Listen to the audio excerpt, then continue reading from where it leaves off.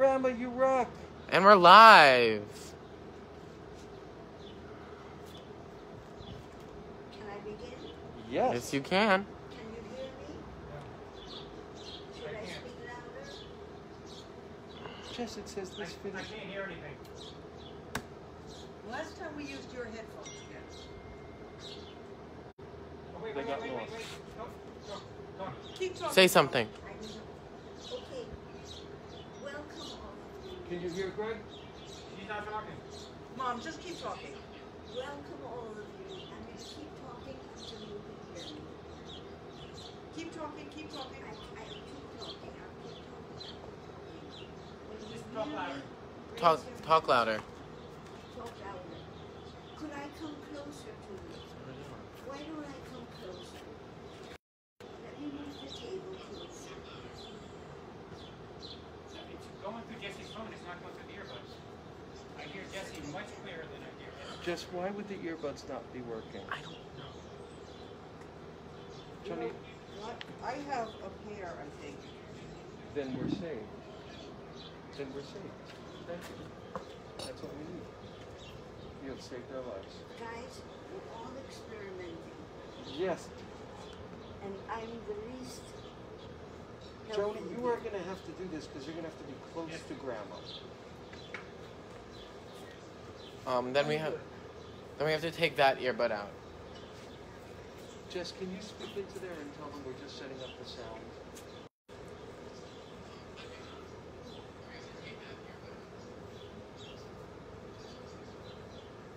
Jess, could you tell them? Oh. We are just setting up the sound. Sorry for the wait, everybody. This is going to be so much better.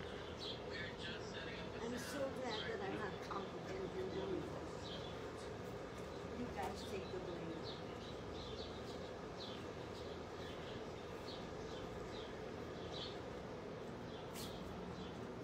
Joni's the only member of the family where I don't have to wear a mask because she hasn't gone to work. Okay.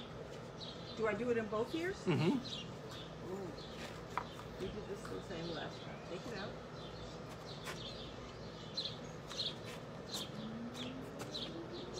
Can you make it use my phone? Yeah, there's a microphone on it. No, but it's definitely the phone, not the earbuds. No, I know, but she's gonna plug it in. My hearing aids have Jess, rendered look me at it. not able to hear.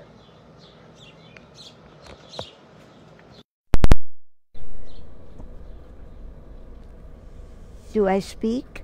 Yeah. Just keep talking, Mama. Greg is going to tell us that. Can you hear me? Because I can't Just hear keep myself. Talking. Keep talking, keep talking. Okay, I cannot hear myself. Because my hearing, it works. Okay. Okay. Then let me begin. First of all, welcome all of you. I think in a few years we'll have mastered it. Can you hear me well? Okay. Oops, Joni, I dislodged it. I Put shouldn't it back in your ear. clap my hands. Can you still hear me? Yes. Yeah? Okay. First of all, we're going to change things. I was realizing that since I begin always with the drawings I'm doing for Harvey Wiesenberg about people with special needs, I'll begin with a drawing that I did. I am in a position now where what I love doing is not going to be possible if I cannot be near people. I find that if I draw people whom I don't see, the quality is not good because my heart doesn't go out to it. And so I'm going to show you one I did when I was allowed to go among human beings. And I did this of a little boy who had been so ridiculed at work that he stopped speaking. Can you photograph him? Give it to me. And Harvey had made it possible for me to go to all the residences. And I went to AHRC and I drew him. And then he broke my heart. And then they had a Seder. And I went to the Seder. And he was sitting there. And he was able to speak. And he made the blessing. And I said to the people at AHRC, how? And they said, it's what we do here. And I was thinking, I think where we are going now with the Black Lives Matter, where I also want police to matter, and I want everybody to matter, I will begin to speak of including. And the next picture I'm going to do, Jesse is going to help me because he has photographs. We went to a reunion of children who were adopted from Cambodia. And one lady walked in with her little boy in a wheelchair. And his name was Chaz. And when she walked in, the music was playing. And so many of the youngsters came running over to Chaz. And they began to dance with the wheelchair. They grabbed the wheelchair and danced with it. And Chaz was laughing. He was so overjoyed, and they were so overjoyed. And I thought, that's what I'm going to do from the meantime. I'm going to show inclusion because we do not do it. Instead of saying you should do, we're going to do it. And I will show that in my drawings. I spoke to Harvey, and I spoke to Susan Russo, and I spoke to, who also, they're sort of a model family in my mind. When their little Teresa was born with severe cerebral palsy, the whole family took care of her. They were told, put her into an institution. She'll ruin your lives. But they knew that was wrong. And so the Russo children were always playing together and growing up together. And Susan is going to send me photographs of when they are together. And I'm going to do a series of work. And I also, when I spoke to Harvey's daughter, Vicky, I discussed it and I said, let's change the system. Let's show not the children alone being taken care of, but let's show communities. Let's change how we see people who have suffered by including them instead of isolating them. And I really think it comes to me because Harvey and other friends of mine, there's an airplane. Wait a minute until it goes away. While you're waiting for the airplane to go away, Ellen Snyder Grenier, who is the person who wrote The House on Henry Street, is watching you.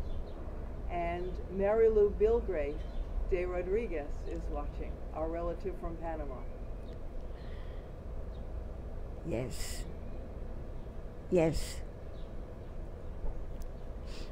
And so from now on, what I would like to do, because I spent the time up to now telling you stop prejudice, let me stop for a little while with that and let me tell you how amazing our species is. We have done so much. And I had begun a long time ago the thought of doing a book about the people I've met during my paintings who do incredible things. Since I'm not going to write a book because somebody invented Facebook, I can do because you hear me. I want to start speaking of how far we have come, year by year. As Obama once said, in which century would you have wanted to be born? And it is this one. I would like to tell you first that during one of my worst times, that would have been when I was 8 years old and we were hiding in our apartment from Hitler's people. And my terror and my brother's terror and my parents' terror was, if they find us, they will separate us. And when I realized that here in America, we're taking children away from their families and putting them into cages and putting them into institutions we pay to keep them imprisoned, my heart underwent terrible pain. And it was at that time that I got a message from Susan LaRosa from the Henry Street Settlement. Would I be willing to do a cover of their book? Not a book, but for their yearly report. And I did. And when I found out about the Henry Street Settlement, I thought, this is like what we're going through now. We don't allow refugees in. But there was a woman who wanted to be a nurse. And I've told you her story already. But I didn't tell you that suddenly a book would be written which has the soul of the Henry Street Settlement. And I the couldn't- writer is on your face. She's listening to you right now. Yes, yes. The Henry Street Settlement this is the first book that I read because they let me read so many articles, but nobody captured what the Henry Street Settlement is. And there is a woman who I believe is listening tonight. She is. Is she there? is. Wonderful. Her name is 3 names. Ellen M. Snyder Grenier. But I took the liberty of calling her Ellen because her book means so much to me. You see, it's why I no longer want to do anybody whom I cannot see. Something happens when you are with a building or a person. They speak to you. And since I am now in quarantine and can't be with anybody, I have to thank her, because when you read this book, you will be there. So, Ellen, thank you.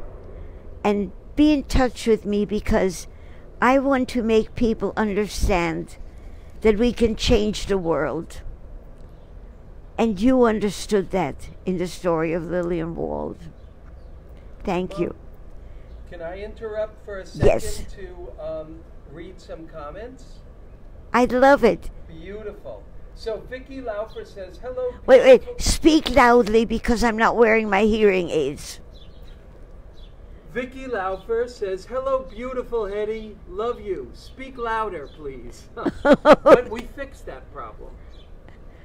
Vicky is wonderful. She's going to work with me on showing inclusion. And she says, you look beautiful tonight in purple. And Susan LaRosa says, hi, Hedy. Oh, she's there. And Hardev Mangat says, you are a great genius person.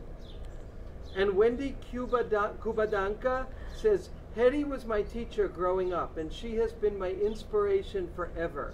She's my friend now, and I'm blessed to have her in my life. I love her. And Lorraine says, Hedy, I know you know the love and respect I have for you. Don't ever forget it. And Michelle says, hello, Hedy. And Joe Tripp says, hi, Hedy. And Ellen, the author of this book, says, Hedy, I am overwhelmed. And yes, we can. Thank you so much. And Wendy says, you are changing the world. And Lorraine asked, Hedy, how did you decide to paint miniatures? Is this the correct terminology? Do you ever paint in another style? And do you know what your next project will be? And then another person comments that your shirt looks more pink than purple to her on her phone. Oh, thank you, thank you, thank you. And, I have a friend named Martha Bilski, who's a wonderful writer and a poet. And many, many years ago, when I began this painting business, she said, I know what you're doing. You decided to change the world, and you decided to do it in the medium you know how to use best. I'm doing it, you're right. Thank you. Because until she said that, I didn't realize that I need to change the world. Okay. And do you want us to show your painting? I want to talk about this. Should we put it on the easel? Let's put it on the easel.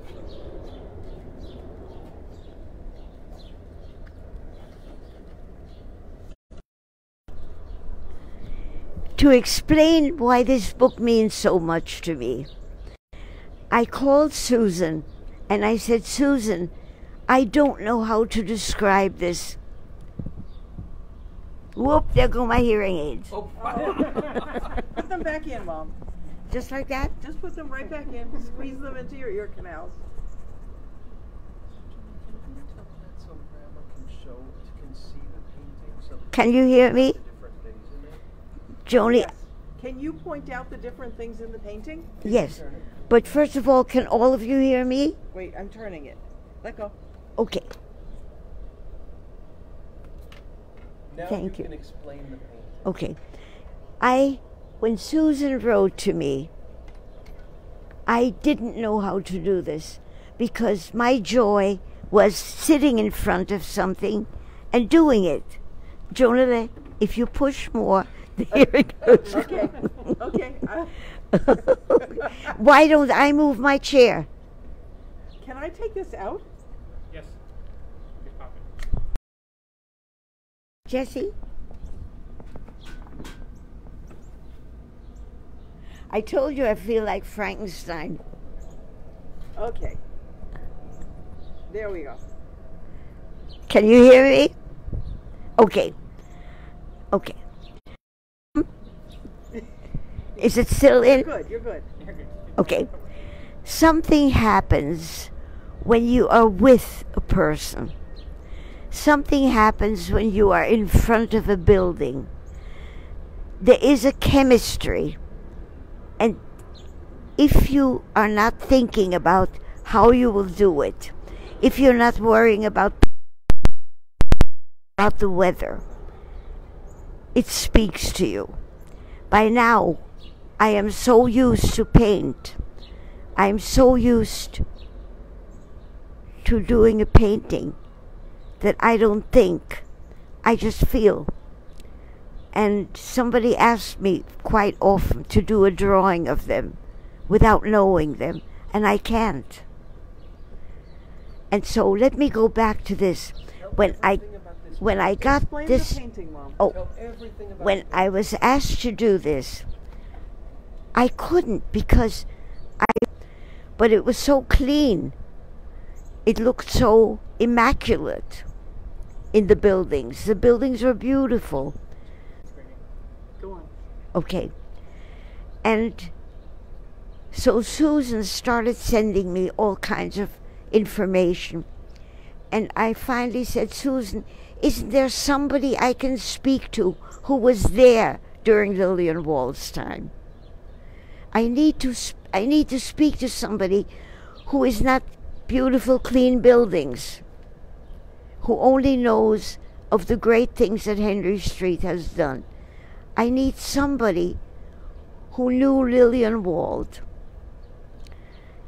And somebody spoke to me. I was given the number of a man named Richard. And I didn't know at that time that he was one of the children whom Lillian Wald saved his mother. And he talked to me about when he was a lifeguard and Henry Street. And suddenly everything was clear. I could do the painting. But now, with this book, she feels the way I did. Read it, because what they did was they looked at the world around them and they saw the non-inclusion and went in and made refugees learn how to earn money. Explain the painting, Mom. Grandma, give a tour of everything in the painting, Yeah. because people don't know it. Tell about everything in the painting. Okay.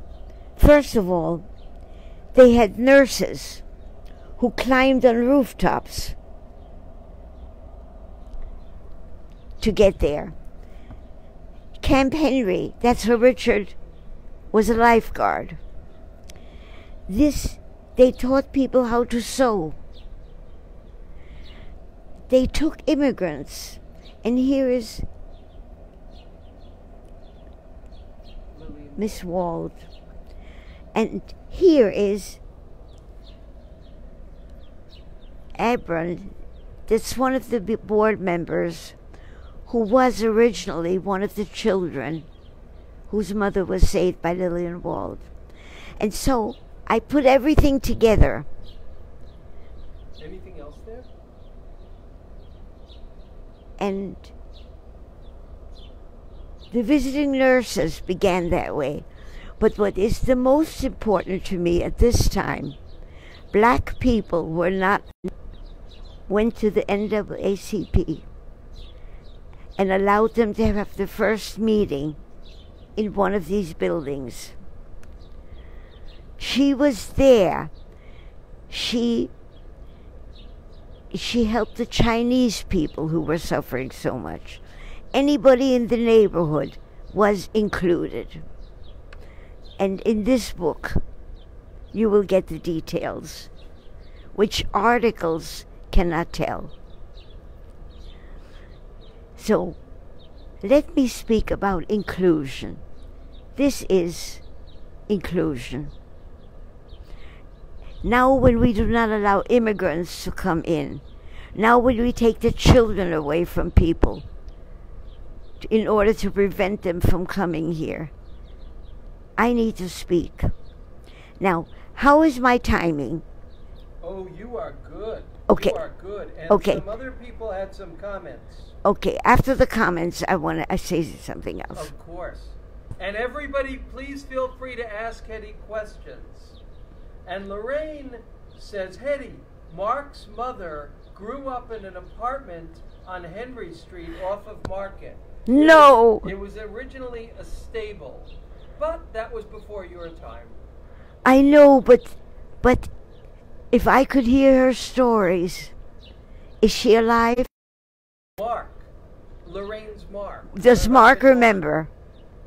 Does Mark remember stories that she told? Because Mark is close to me. As a matter of fact, when he and his wife come to visit, they know I love deli bread. So they go to Jewish delis and they bring me bread. Okay, let me say something which is very important to me. I woke up yesterday morning to 72 messages. All the people who want to speak to me, I can't. I can't, and I cannot pick or choose because people. So, I need to have you forgive me. Just love me, write to me, and let me not answer. Because I am going to be 91 years old, and my eyes are not very good. So when I am at the computer, the glare is not great for me. So love me, write to me, and expect no answer.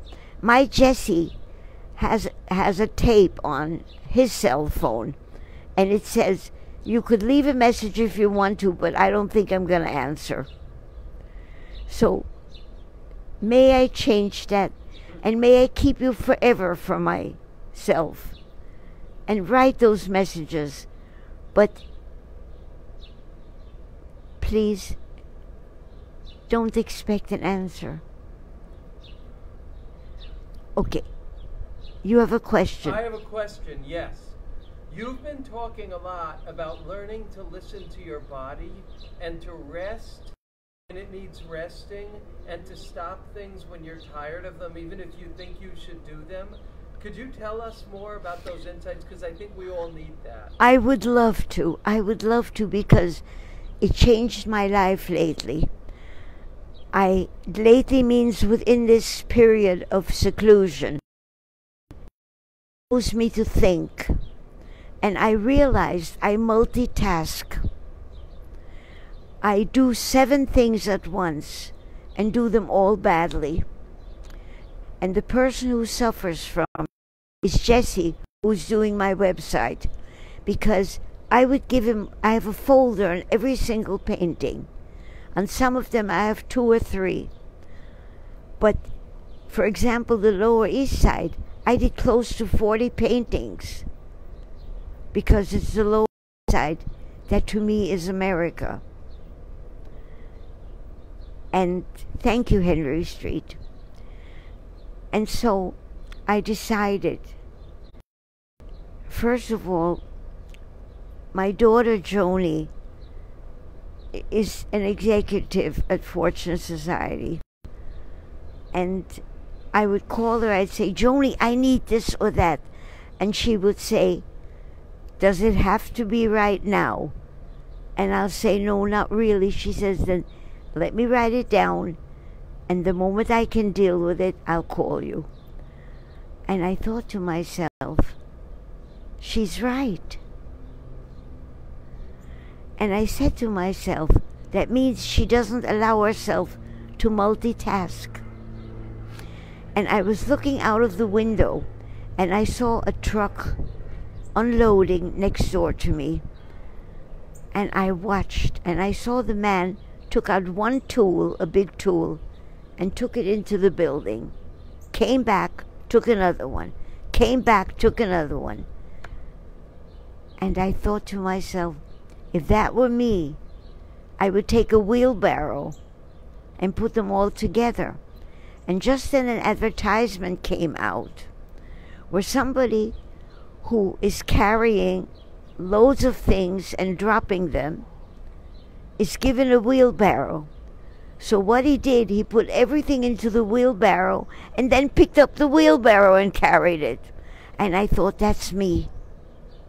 So I have begun to use the wheelbarrow because it's necessary, but that I'm better off if I pick up this piece of paper and deal with it and then put it where it belongs. And suddenly, I shouldn't clap my hands because then I move this. But suddenly I found out I am able to do things so much better if I finish one job and don't allow myself to look at another one.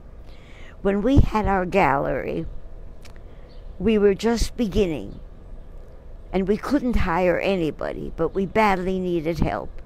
And a young man named Leon Mack came, and he walked in and he said, could I be hired? I'm good with my hands. And Eric said, I'm sorry, but I can't, we just opened. I can't afford to hire anybody. Leon came back week after week and said, Hedy, we can't afford to let somebody like that go. And we hired him. Leon Mack never made mistakes. And one day I said to him about a frame being the wrong size fault. And he said, because if the size is length by width, I do the length first. And then I don't look at the width until the length is done. And then I go to the next measurement. So I know I will never make a mistake. Leon did not double task.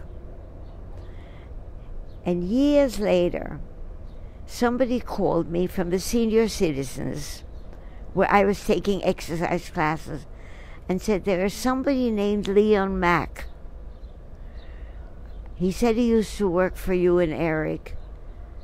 Is that possible? And I said, yes. He really is who he is. And Leon's son came. And my daughter and I met him in a diner. And we hugged each other. That was before the virus. And it seems that his son doesn't multitask either and does things perfectly. So that's one of the things I learned. So, if I could just say, it is now the normal time to stop, but can we run 10 more minutes for other people's questions? I would love it. Great. So, Susan LaRosa said, you can Wait, buy- who said so? Susan LaRosa Great, okay.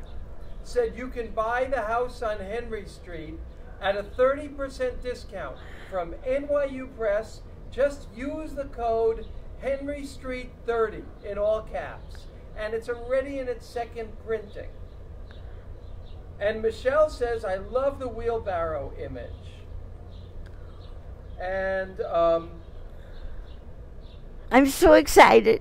and Mari Lou, our relative from Panama, wants to know if you could show in the future a drawing of Aunt Paula, your mother. I have a drawing I did of her. Somebody at the gallery said, could you do a woman who looks religious? And since we're not very religious at all, I put a scarf on my mother's head and I drew her. And if Jessie will take a photograph, I have it in my house. Okay, Jessie? Okay, and we'll show it next time. Beautiful. Yes, because it is Aunt Paula. Because Aunt Paula loved Mary Lou and sent her drawings of mine. And Ellen, the author of this book, says, Hedy, you embody love. Then will you write another book? I would like you to write another book very badly. When Jessie is finished with my website, that's a long way off because I didn't make it easy for him. But I would love you to write a book about the Durst family, because I once read an article about a man who has books of of old buildings. He's in the building trades, and that he has a library of wonderful books about buildings of New York City. And I thought, someday I'm going to get the courage and I'll call him and ask if I could come and see some of those books. But I didn't do anything because if I didn't meet him on the street, I wouldn't talk to him because I'd be embarrassed. And then when I did the archaeological dig for Goldman Sachs, they asked me to do a series of paintings for them. And the first one was of where 85 Broadway go up. And it was going to be an archaeological dig. And Eric said, don't sell that painting. We need that for ourselves. That'll be historically important. And so I met this wonderful woman, Nan Rothschild, who was the head of the dig. And I said, Nan, I can't do it, but you love buildings as much as I do. There's a man who has a library. It was written up in the New Yorker. Why don't you call him and go? You have a title, you're the head of the archaeological dig. You can call and go see those books. And she said, sure, I could do it. What's his name? And I said, Seymour Durst. And she looked at me, she said, Hedy, he's my... When do you want to meet him? And I said, well, he came to where I was working And if ever you had a mentor in life, he explained buildings to me. He explained most of all about being homeless in New York. He and his family were philanthropists and did things. And he explained to me how people live in one room and they have a bed and the stove is outside and the bathroom is outside. And he wrote letters to the New York Times. And I am writing about the Durst family because I cannot write the way you do, but I could introduce you to the people whom I met through Seymour Durst. And I would love for you to write a book with the same feeling that you have for the Henry Street settlement. Should I read you some more things that people also said? I'm retired. Michelle says, I remember your grandma, Ken. And Michelle says, you, like your children, embody love. And Vicky says, you are truly a wonderful blessing to all, and I love you so.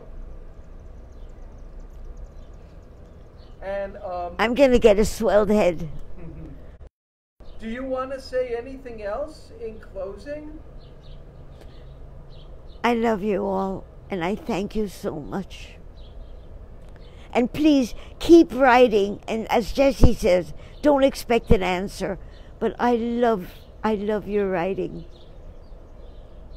Thank you. Thank you.